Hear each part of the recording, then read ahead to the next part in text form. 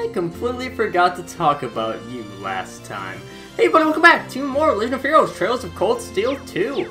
I'm SlayerMathis, and last time we started off our free day, our second free day, getting the Ozki Adventure hidden quest done with, where we just went around, searched for beans.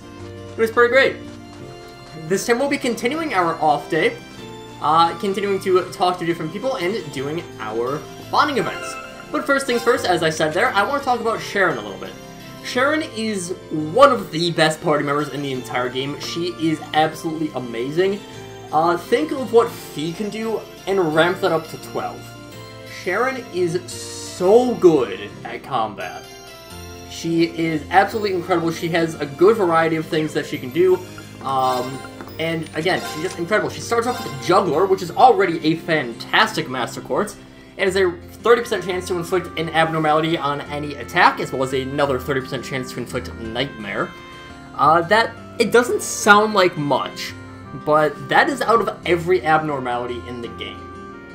So, give that to, say, a similar sort of setup as what I have on Elisa, usually, where I give her a lot of statuses. This is good on, like, Gaius, eventually, who will have a lot of different lines, because of course Sharon does kind of not have the benefit of only having 2 lines. Gaius has 4. Gaius actually does tremendously well with it. Fee also does quite well with it, though not as good as Gaius, because you have that free poison usually you would have in here with a Earth one. Juggler is so good, and it's a pretty well-rounded Master Quartz too. It doesn't give you the most in terms of your very visible stats. It doesn't give too much HP or EP, but just its effects are fantastic. Juggler is super good. And then as for Sharon's abilities in general, her S-Craft is Death's Embrace. 100% chance of KO.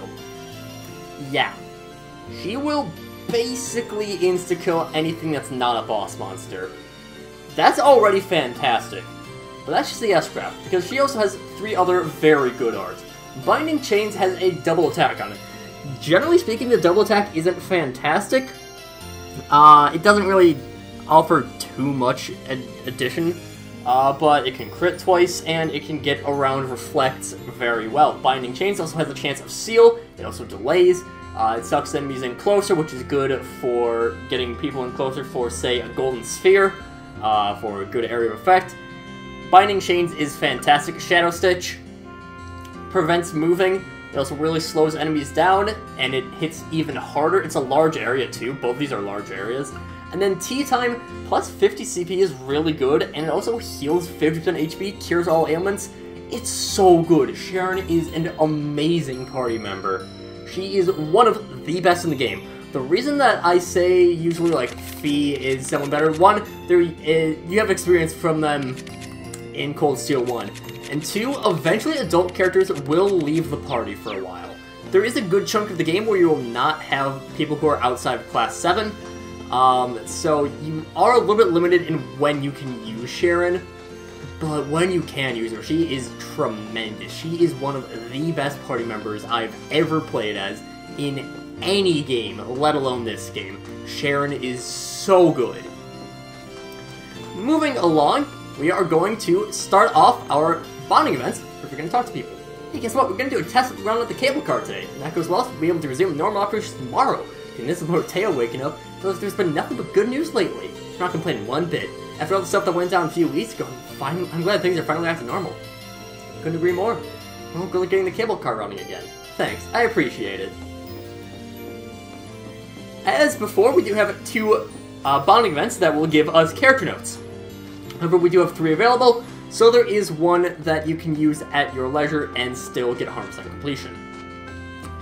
The first person that we are going to talk to, I kind of alluded to it by heading over here in the first place, is Toval. Sharon was kind enough to give us the official Ouroboring seal of approval on Mir's defenses yesterday. They might be number 1 on the guild's list of enemies, but everything I've seen out of her is worthy of our trust. Still, the more time passes, the grimmer the situation here in the Empire gets. Maybe it's time for me to square things up with the goddess, just in case. A little prayerking on me right now. Maybe we should go join him. Indeed, we will. Turning off to pray, I'd be happy to join you. That's the plan. Nice to have some company. Something I wanted to talk to you about anyway, so I guess the goddess is smiling on me already. What would that be?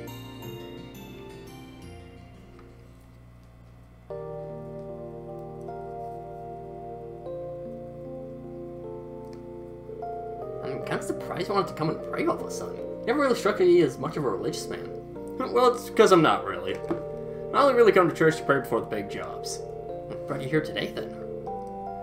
You even need to ask? I want to pray for your kid's future, as well as the future of all of us in the Bracers Guild. Both to Adios and my other goddess. Whoa, who's this other goddess? Kind of an embarrassing question to answer, to tell you the truth. But she's the woman who set me on the road to becoming a bracer. Oh. It all started back in the day when I was still working for old Micht. I ended up getting caught up in some trouble involving an artifact, you see, and she's the one who helped me get through it all. If you don't mind me asking, what kind of trouble? Let's just say that's one experience I'll never be happy to relive. I was pretty skilled with arts even back then, but if she hadn't come when she did, I'd have been a goner. She's a tad on the violent side, though. The kind of person who could take out a whole Jaeger Corps with her bare hands. I think a tad might be putting it lightly. Still, that was how we met, and she saw the potential I had when it came to arts. Thanks to her, I ended up finding my true calling. I threw away all the other aliases I'd been using up until that point. It became Toval Round to New York Bracer. That's how I'm gonna stay. Anyway, I guess what I'm trying to say is, people at the end of the day are the sum of their experiences. There's obviously a lot you don't know about your past, but that's not what defines who you are. What does define you are the choices you make, the paths you choose. And that's what I think of as Toval.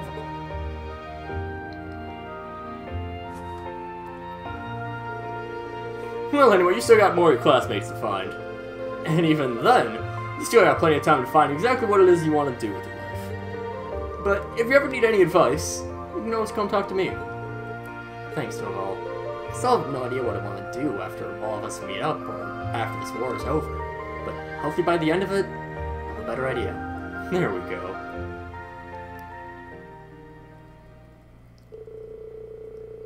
Conversation finished, Reen and Toval offered up silent prayers to the goddess and swore once again to survive the trials of war and come out on the other side. Bond with Toval has strengthened. So we get a little bit more, and as for who the other goddess is, that would be Ein Selnet from Trails in the Sky. Again, I've mentioned this before, there is another reference that he has to Trails in the Sky with his... It's a talking robot. Talking archaism. That's the word they use. I will eventually play Trails to the Sky on the channel, probably before I get into Reverie. Reverie being essentially Cold Steel 5. It pretty much is, I think it wraps up the arc of both the Liberal arc, is it the Liberal arc? It wraps up the Trails in the Sky arc as well as this one. So, yeah. I don't know if it actually wraps it up, but it's not out in America yet. So, yeah. Second person we want to talk to is Sharon. What are you doing the cooking, Sharon? I thought it might be the best way to make myself useful. Lady Schwarz and I have been plotting out all sorts of culinary concepts that could aid with your father's recovery. It looks so shockingly comfortable in our kitchen. I never gave it much thought before, but seeing an Ouroboros and Forza staying in my house is kind of weird. Is something the matter, Master Reen? Can I make you a favorite dish or something of the sort? Lady Elise is out shopping for ingredients at the moment. It's not too late to put in any special requests. I would gladly leave deciding the dinner menu to the two of you. You would be just like a married couple. Whatever you want to make will be just fine. I don't know why I'm wasting my time worrying about her past. She's still our Sharon, no matter who she works for. I've got in my mind, though, maybe I should take some time to ask you a little bit about Ouroboros. Well, this is kind of out of the blue, but would you mind telling me about Ouroboros? If you can, anyway. I feel like I should learn as much about them as possible, since we're almost definitely gonna face off again. Goodness. Would you be willing to accompany me onto the mountain path again? Well, I mean, sure, but why?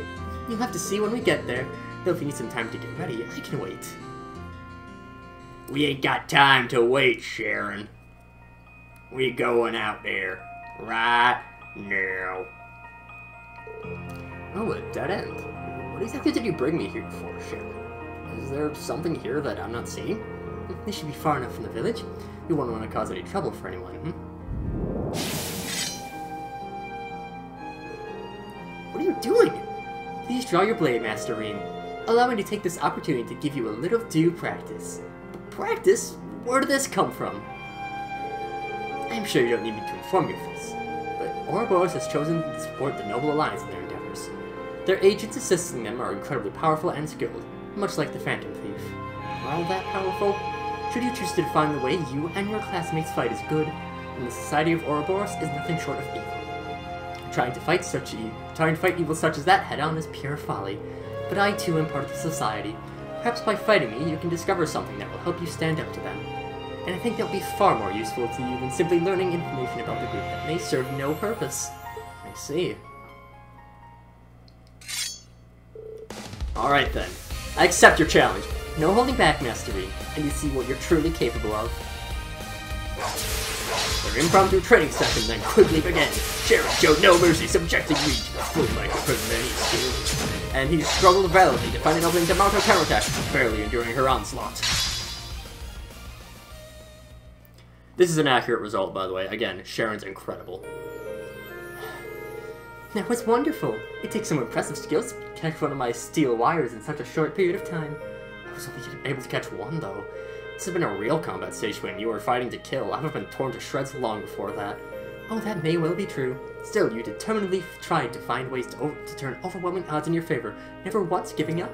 Seeing that was enough to make me believe this practice session was not in vain. Do you mind if I ask you a question, Sharon? Why do you do so much to help us when you're supposedly still with Ouroboros? It seems strange to be trained on how to fight against the members by someone who's part of the group. The enforcers of Ouroboros are granted a certain degree of freedom in what we do.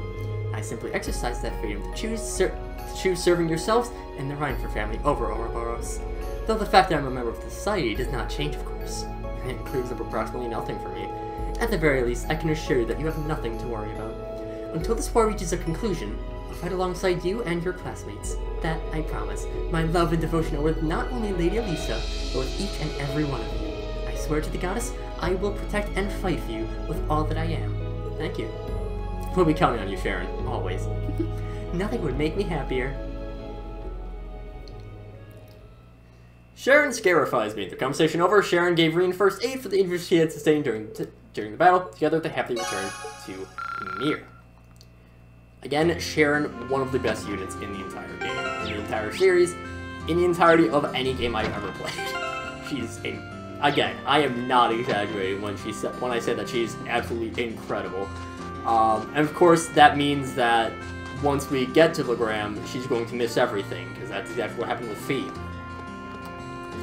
Talk to Elliot, because he's here. I'm so glad your dad's finally woken up. Think you might invite him to the hot springs tonight for a little father-son bonding? Maybe not just yet. You should probably stay in bed until he gets a bit more of his strength back. Okay, yeah, probably a good idea. I'm sure I'd love if you invited him at some point, though. Honestly, I'd like to bring Dad and Fiona here when things settle down. I like Elliot. So as for the character notes, Sharon has severing changed. She fought against Reed in order to train him to better stand for Ouroboros, which remains a part of Claire. Just by talking to her, no bonding event, we get Mulan's origins, and Toval gets the goddesses, giving birth thanks to a woman he met when involved in some trouble regarding an artifact. Again, Toval, I don't believe he actually shows up in Trails in the Sky, but he's an off-screen character, essentially. I believe is the case. I haven't played it in a little bit, so I don't fully remember.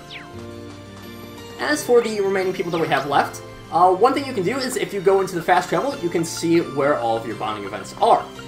So anything that has a yellow exclamation point is a bonding event, that's where someone is, and then anyone who, or then of course, the red is your mission location, and if you have a side quest, then that'll show up in green. Our choices between these for our last point are Gaius, Machias, Millium, and Elisa. There is no difference as to who you choose for this one. In terms of completion, you can choose any of them that you want. Does not matter at all. However, I am a big fan of the Elisa and Irene ship, so I will be going through that one, but first I do want to talk about what the other three, have in store. The first one is Millium's. Millium's is one of the weirdest bonding events in the entire game, because you actually have some interactability with it. You play some snowboarding with her. You chase her down on Aragetlum as she races down the mountain. You cannot win. She is significantly faster than you. Basically, she says that she wants to learn how to snowboard, and proceeds to not snowboard, and even when being asked about it, she doesn't know anything about Altina, and says that she wants to know more, but at the end of the day, it doesn't really matter. They're enemies, so they're gonna fight. Pretty million things to do, honestly. Gaius helps out with some snow shoveling. This is similar to what... Actually, no. We didn't do this lesson. Is this... Yes, no, this is... Oh, no. Okay, I remember this one. Basically, this one is... No, I'm confusing it with Toval's. Never mind. Gaius says he just helps out snow shoveling, and of course, Gaius is normally wearing a short-sleeved shirt. He won't be if you have him dressed up differently, so it makes a little bit less sense, but essentially, Reen is just kind of wondering how he's so cold-resistant, and Gaius he's still very proud of his homeland, but he does eventually want his family to go and visit Ouroboring once the war is over. As for Machias, he still is playing chess. He challenges you to a game of chess. He was in the chess club back at Thor's, and he's really concerned about the whereabouts of different students, which is actually pretty touching coming from him. He's not really the guy known to care for too many people, especially nobles, but he starts showing his sentiments that he is no longer at the point where he is a all nobles are bad guy, which was one of the big problems that I had with his character in Cold Steel 1. Of course, we don't, this doesn't have a recap of Elisa's. Let's go over what Elisa's is about. Sharon wants to do some cooking later, so I'm here to stock up on ingredients. She's asked for stuff that'd be nice and nutritious for your dad, too. Thank you so much for doing this. You must be exhausted after the time you spent in order, too, so try to get some rest if you can. Thanks, maybe I will. You know, the foot bath I passed on the way here might be a great way to do that. I haven't used it since our trip, so maybe I could do with a little dip. Join her. Oh. It does sound good. Can I come with? The more the merrier. Let me just finish up my shopping, then we can head over. Again, I'm a fan of this ship. It's fine. After Risa helped Lisa carry her purchases back home, the two of them made their way over to the footpath. I can feel the warmth coursing through your body. It feels like all my exhaustion is just melting away. Yeah, the footpath's nice all year round, but it's really something special during winter. The last time we were here, it was still early fall, so I imagine you can feel the difference, too. I can, actually. I think it was winter when I came here with my family as a little girl, too. Oh, yeah, you mentioned last time we were here, that you'd been with your family. Do you remember how long ago? Well, my father was still alive, so it was around 9 years ago, I suppose. It was grandfather's idea to bring us all here. This was back before Sharon joined your family, too. That sounds exactly like something he'd suggest. If it was 9 years ago, does that make it a few years or so after my dad adopted me? How funny would it be if we actually bumped into each other back when we were kids? We couldn't stay for long since everyone was really busy with work at the time, but I'll treasure the memory forever. The whole family laughing together and smiling, mother and father at my side. It's amazing how much can change in 9 years. Everything is completely different now, both at home and in Ouroboring as a whole. I just hope mother's alright, wherever she is now. Keep looking at it. Man, for what?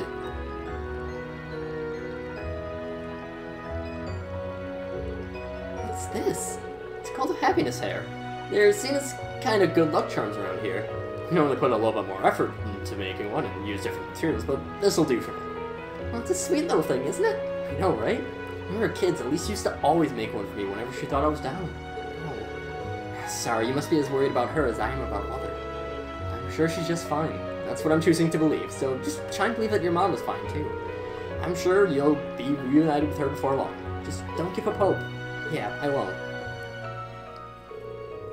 Come on, don't cry. Here, this'll cheer you up. Don't worry. Is that a memory from when I came here as a little girl? Lisa? Sorry, as a little childish to think something like this would cheer you up. No, that's not it at all. Thanks for the encouragement, Reen. I won't give up.